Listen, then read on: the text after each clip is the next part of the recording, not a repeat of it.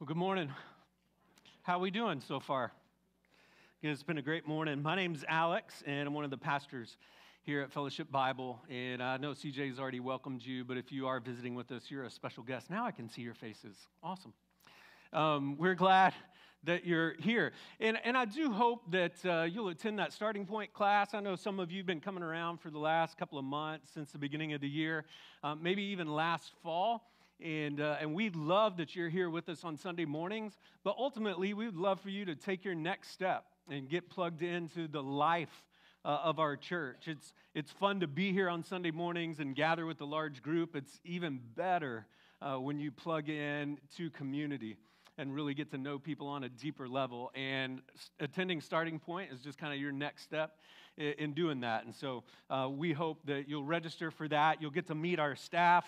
We're all there. Like CJ said, we're going to feed you a little bit. If you've got kids, we'll take care of the kids that morning too. But there's nothing more than we'd rather do than just see you take your next step in your faith journey. And we'd love to be a part of that here at Fellowship. So we'd love for you to register for that if you haven't. And if I haven't met you yet, I'll be out in the lobby after the service. So please come say hi and introduce yourself. I have a quick confession, a little pastoral confession before we jump in today. My first 3 or 4 years, some of you thought that was pretty serious. I think some of you thought, what's he going to do? What's he going to say? My first 3 or 4 years as a lead pastor, as a senior pastor, not as associate pastor, but when I was in a role as a teaching pastor and teaching pretty frequently, which started about 13, 14 years ago, when I first started that journey in pastoring and teaching a lot, I avoided the subject of money and tithing and giving. Like, I just didn't want anything to do with it. I avoided it like the plague. You know, it's just like, I'm not going to even touch that. And here's why. There was kind of two primary reasons. The first is, even though I planted a church, whether there's 15 people in the room or 50 people in the room or 300 or 400 like that are in here today, I just always firmly believe that there is someone or some ones in the room that are skeptical. Like, you're just skeptical about faith or the church. Maybe you've even been hurt by the church before. And so for whatever reason, I just didn't want to talk about money because I just figure that crowd, those people, already think the church has a reputation of, well, all the church wants is your money. And so I just thought, you know what? I don't want to give anyone a reason to not listen to the gospel. So that was one of the primary reasons. The other primary reason, or the second thing, is I was naive enough to think that if people were being saved, if there was a lot of excitement and things were happening and there was momentum and attendance was growing and new families were coming and there were visitors, and even around here at Fellowship right now, we had a Galentine's event with over 50 women on Friday night. Saturday morning at our men's breakfast, there was like 62 men that were there. I just thought, man, if things are fun and exciting, that giving and people tithing to the church out of that excitement, well, that would naturally happen. And that is not always the case. And so for several years, I just didn't see the point in talking about money and giving and tithing. And what I finally realized was this. If I didn't preach about money, if I didn't talk about those things that the Bible talks about, in particular that Jesus talks about, then I could potentially put us in harm's way. And what I mean by that is Jesus talks about money a lot, and yet it's hardly ever about money. I mean, we never see that Jesus takes, ever one time in his ministry, that he takes a financial love offering. Well, like when he's out ministering, it's not like he ever once passed the plates. Like, never. Jesus never led a capital campaign. He never built a building for ministry. Never did it. Churches do it all the time. Jesus never did it. Jesus never once hosted a car wash or donkeys were a donkey wash, a spaghetti dinner, whatever it was, to raise money for a mission trip or to send his disciples out into the field. And so I just spent many years making excuses, avoiding the subject of money and tithing, and thinking that I was trying, as incredulous as this may sound, to protect the gospel by not addressing what Jesus so clearly addresses in Scripture. And I realized that that's not preaching the whole counsel of God. And not preaching the whole counsel of God could potentially put you and I in harm's way. And so if you have your Bible, please turn with me to Matthew chapter 6. Matthew chapter 6. This morning we're continuing our series in the Sermon on the Mount, and we've come to a passage here in chapter 6 where Jesus is talking about treasure and money, but it really has nothing to do with money. I mean, you're very quickly going to see that Jesus is not coming after your checkbook. And that just feels like an outdated term, by the way, doesn't it? I don't know the last time I've written a check, but Jesus isn't coming after your checkbook, your bank account, but rather something more valuable to him and something that he actually came and died to claim, and that's your heart. And so right here at the beginning, there's going to be two commands. There's a negative command followed by a positive command. And so we're just going to pick it up right where we left off last week in verse 19. Jesus is on a hillside, on a mountainside, teaching his disciples, and he continues his sermon. He says this: "Do not lay up for yourselves treasures on earth, where moth and rust destroy and where thieves break in and steal." So let's just pause right there. We call this a negative command because Jesus right here tells us not to do something, right? That makes sense to us. So let's just flesh this out a little bit. Jesus is saying that the point of your life, the goal of your life, should not be to lay up for yourselves treasures here on earth. So think trinkets and toys and trophies. And by the way, listen, this is not a spiritual argument. I mean, it is on some level, but it's just a very common sense argument. And here's the common sense argument that I think Jesus is going after here. If accumulating things is the primary goal of your life, then nothing in life is in your favor. He's like, the earth wages war against you and your stuff. I mean, I don't know if you've thought about this, but everything that you own is in the process of moving toward a garage sale, an estate sale, perhaps a family heirloom of some type, or it's moving toward the garbage dump. I mean, like, that's what's going to happen with your stuff, right? You don't get to take it with you. And so, Jesus is just saying, hey man, everything that you own in this life is in the process of losing value. And some of you intellectual types are thinking, well, what about gold or what about Bitcoin? Well, I mean, you might be right to a certain point, but under the right set of circumstances, even gold, diamonds, and Bitcoins are worthless. And so Jesus comes along and he's like, hey, don't do this.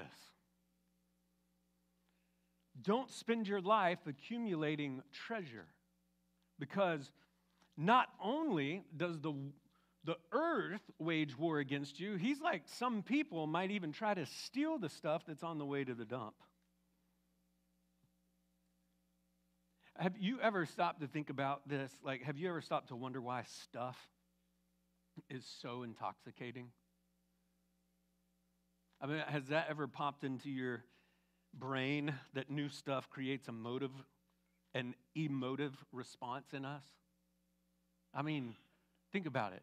It's just like, how can we possibly think like this new car is going to make my life so much better?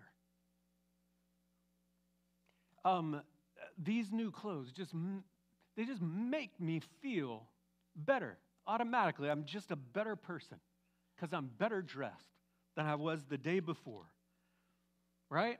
I mean, new stuff, it makes us feel like a better human being. New gadgets, new toys, the latest iPhone, whatever it is, they make us feel more put together. Isn't that absurd? what new stuff does to us, it's intoxicating.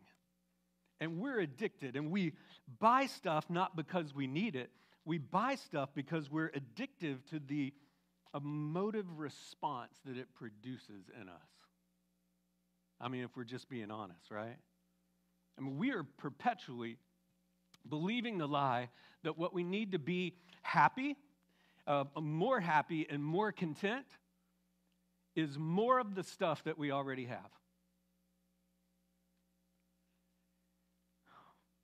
And Jesus says, stop it. Like, that's madness. Don't do that. That's the negative command.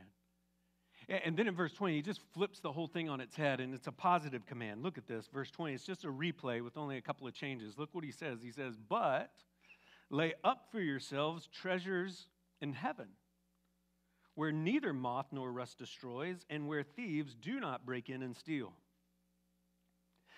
And so the major difference between these two verses, other than in the first verse in 19 he said not, in this verse he's telling us to do, the other major difference is the word heaven here and not earth. It's the place. The issue is not whether or not we are going to store up wealth. The question is, where are you going to store up wealth? Jesus is saying you ought to put your money in the First National Kingdom Bank of Heaven. But like, what does that even mean? I mean, if that were even possible. Like, even if we understand practically the words of Jesus here, like, how do we obey them? How do you make a deposit on earth for dividends to be paid in heaven? What's going on here? Well, here's what I believe is the answer.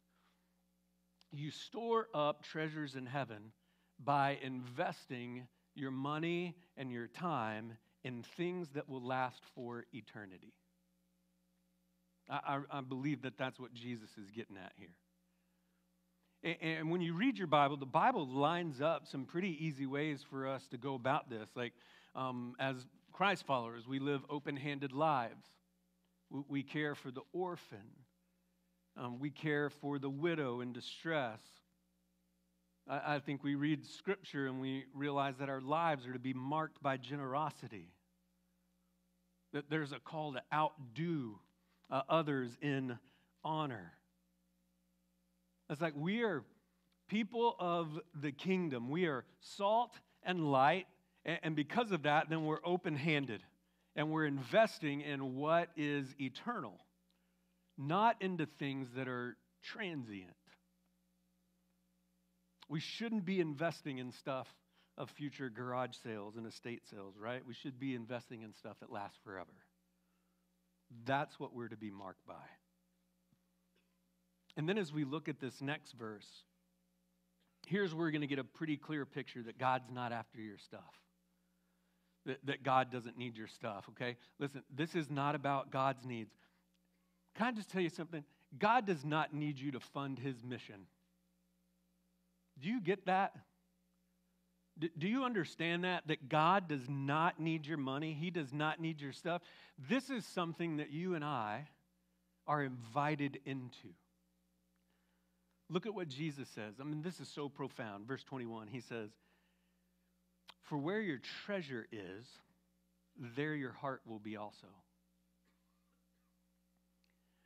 I want to camp out here for just a minute because I grew up like from the age of 12 on in church, and I just believe that most of us, at least I was when I was young, was kind of taught the wrong like interpretation of this text. And so if I were just to try to rephrase this, and Jesus did a pretty good job, but if I were just to try to simplify it and rephrase it a little bit, here's what I would say. Your heart follows your money. I mean, if we were just to boil it down, your heart follows your money. Like, that is not the way that most of us have been taught to think about this verse. See, we tend to think that our money follows our heart. And Jesus says, nope, doesn't work that way. It works the other way around. Your heart always follows your money. And in this context, it either follows it all the way up to heaven or it follows it down to earth. And since your heart always follows your money, it only makes sense to put your money in places where you want your heart to be. That, like, what he's saying is it's not show me your checkbook and I'll tell you what's important to you. He's like, if you'll start investing in something, then that thing will become important to you. Like, so many people will come to church and just talking about tithing. They're like, well, things aren't exciting there yet. Or maybe, we used to print our financial status weekly and our bulletin. And so people would look at that and they're like, this church is always in trouble. I'm not going to invest my money there. And Jesus says, no, invest. And when you start investing in something, you start spending money in a certain area. He says, then your heart follows that. Then you become passionate about that. You don't get passionate about something first and then start spending your money. It's the other way around. And so he's like, man, if your treasure, if it's in trinkets, and if it's in toys, and if it's in trophies, if it's in your stuff, in your house, in your cars, he says, if all of those things are what's most important to you, then your heart's going to be there. In those things, in that place. And let me be clear, there's nothing wrong with wealth.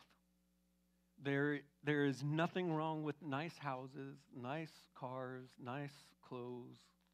None of that is sinful or a problem in and of itself. It becomes a problem when those things own us, when they define us, when it seems like those are the only things that we're living for. We find our identity and meaning in life in those things. And listen, this is a principle that extends beyond money. I mean, this principle extends to your time. I see so many families make huge time commitments so their kids can be involved in sports or travel teams, or maybe it's dance, or maybe it's theater, whatever the case may be. And they do those things so much so that those things become more important than church activities or belonging to this community. Or sometimes that investment of time just comes at the expense of, just good, healthy family time. And so hear this.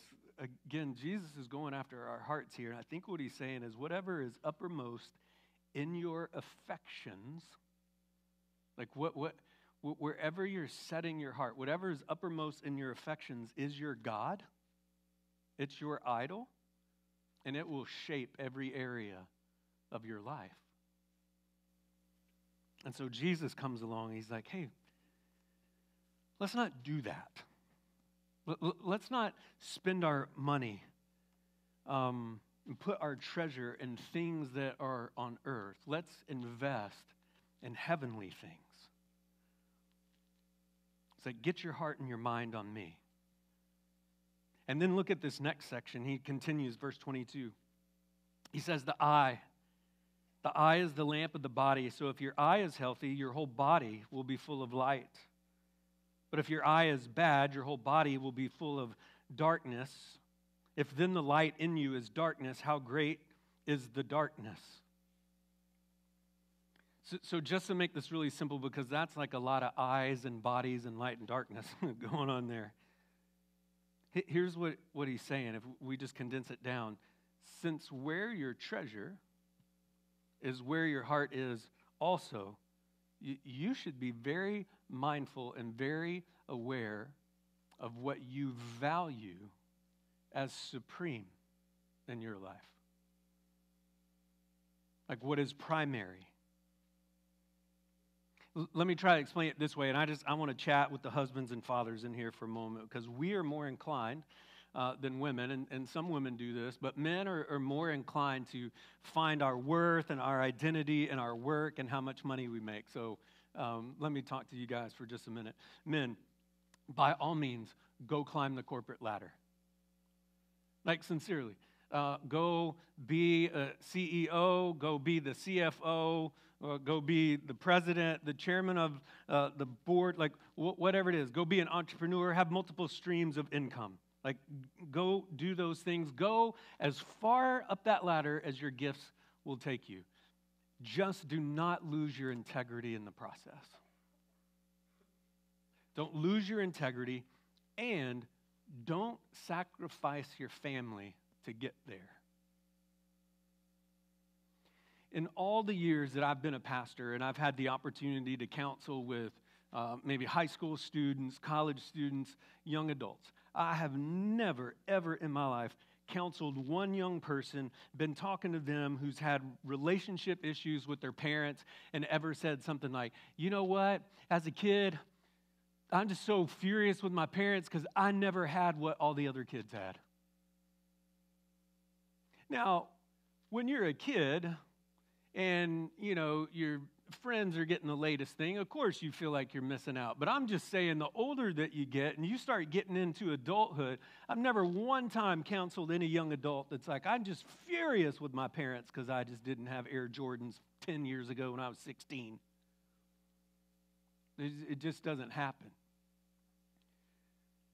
You know what I found is those kids who are most put together and have a healthy worldview are ones where dad was around. Mom was around. That they weren't in pursuit of the things of this world. They weren't chasing the almighty dollar. Let's love our families well. Because what happens to us if in our hearts what we think our family needs is stuff, and we sell out to that, just thinking that's how we're going to love our family. And when we do that, you know what happens? You lose the one great privilege that you've been given concerning our family.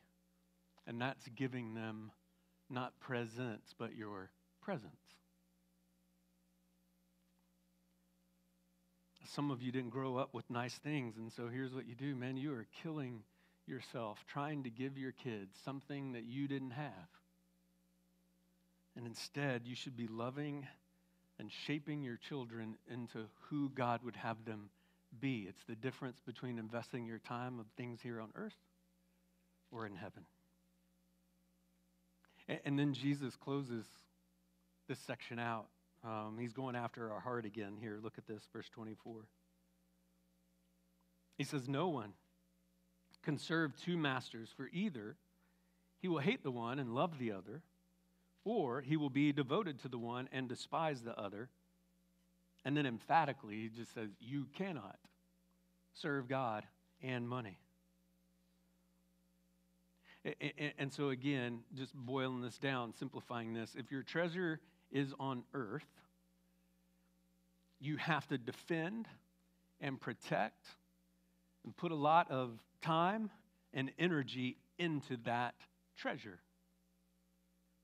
And what God's saying is your heart gets divided. When you do that, your heart gets divided between heaven and earth. When the heart is divided, all this vitality and energy that was granted to you for freedom and for joy, when you invest in things in earth, man, it just goes into anxiety. And in fact, he's going to tell us that next week. It's funny that, not funny, it's just ironic that the next thing he's going to say next week has to do with anxiety right after talking about where you store up treasure for yourself. I just feel like this text, these 7 or 8 verses here, there's just, when it's all said and done, it's a call back to what really matters. Like, this is a call away from regret and into gladness. Of like pouring yourself out and the things that you have and own and your time and energy and effort, pouring those things into things that actually matter. Things that are eternal. Things that are very much gifts of grace. Like your church and your family your kids, and your wife. I mean, this is not about money. Jesus is saying, I want your heart. He's after your heart having a singular purpose, not being divided. Because you cannot serve God and money. He says you're going to love the one, despise the other. You will forsake one, cling to the other. But you cannot be faithful to both. As we preach through this series, here where my mind has gone. This has been the focus of my heart. What if just the people of this church, just starting here in this room, what if the people of this church actually started living kingdom-centered lives? Like living our lives the way that Jesus has been teaching up to this point in the Sermon on the Mount. Like what would happen if the Holy Spirit did something remarkable among us and in us and through us if we actually surrendered to the things that Jesus is talking about here? I mean, just by review, like what if we took our marriage vows seriously to the point that there was no divorce? Like there was just no divorce in this room, in our flock, in our community of faith. I mean, can you imagine that? They would send sociologists and researchers here to study us.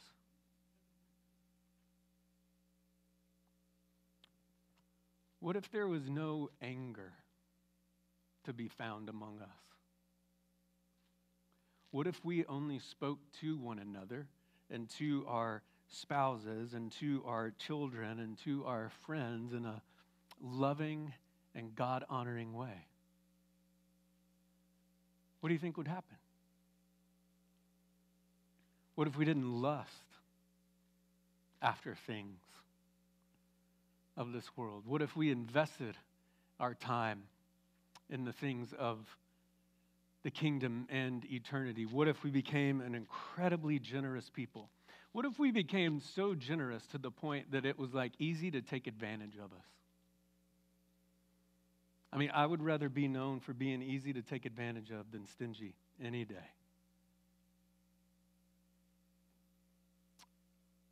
Guys, there's a community outside these doors waiting for a people who live the way of Jesus to spill out of these doors and into our neighborhoods and into our streets, loving them the way that you and I are loved. I mean, I'm hungry for that. I get excited about that. And I love what God's doing here, but if we're ever going to make an impact in this community, it's just not going to happen within the walls here. It's when what happens here maybe starts here, but then carries on out. That's the stuff of eternity. That's the stuff that we're going to remember. I mean, just this morning, I was reminded that we had a great Galentine's event Friday night. I think that's great. A lot of men at breakfast yesterday morning. And you know what trumps that? I had a deacon come to me this morning and say, you know what? I shared Jesus with one of my son's friends, and he accepted the Lord this morning. Like this morning. That wins every time. That's the stuff. That's storing up treasures in heaven. And so may we be a people who love to gather, who love to exhort one another, who show up each and every week to encourage one another. But may we be encouraging one another to go do the things of heaven and live kingdom-centered lives. Would you pray with me? Would you bow your heads and close your eyes for just a moment?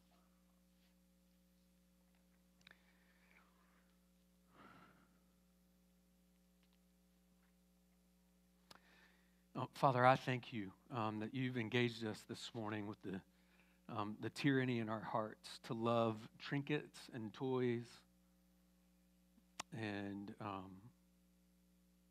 trophies that, Father, sometimes we're drawn to the things of this world. And so we're grateful that you're bringing that to our attention. That we'd be aware when the things of this life are just trapping us. And so I thank you that you want to free us from dozens of things that enslave us.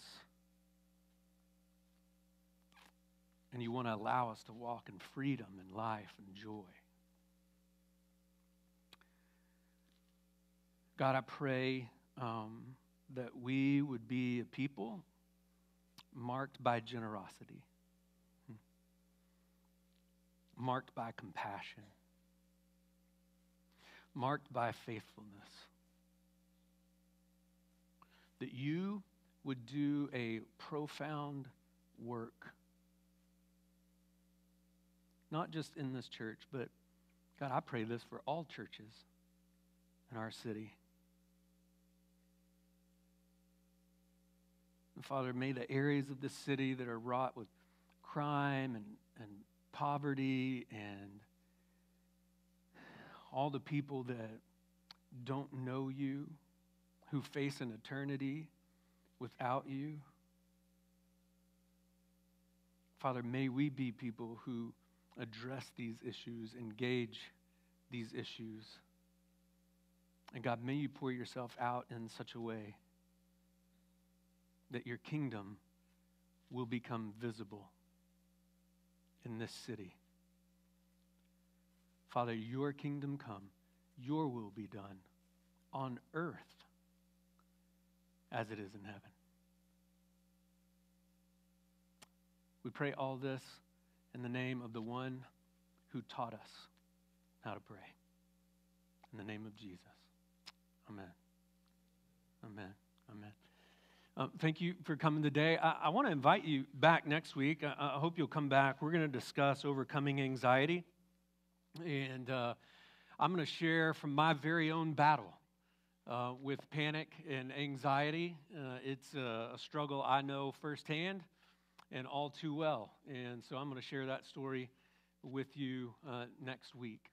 So I want to invite you back for that.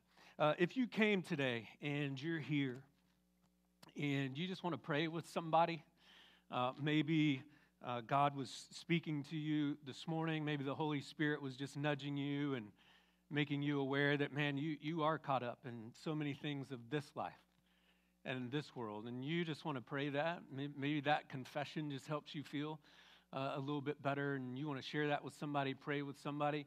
Maybe you came in with just something completely different going on in your life and some struggle, and you just want some encouragement and someone to pray with you. Here at the end of the service, some of our prayer team members will be down front here. And so after we read our benediction together, you can come down here, and they would love nothing but to pray with you this morning. And so with that being said, would you stand? Would our prayer team come forward, and let's read this benediction together. Father, help us to live this week to the full, being true to you in every way. Jesus, help us to give ourselves away to others, being kind to everyone we meet. And Holy Spirit, help us to love the lost, proclaiming Christ in all we do and say. Amen. You're dismissed.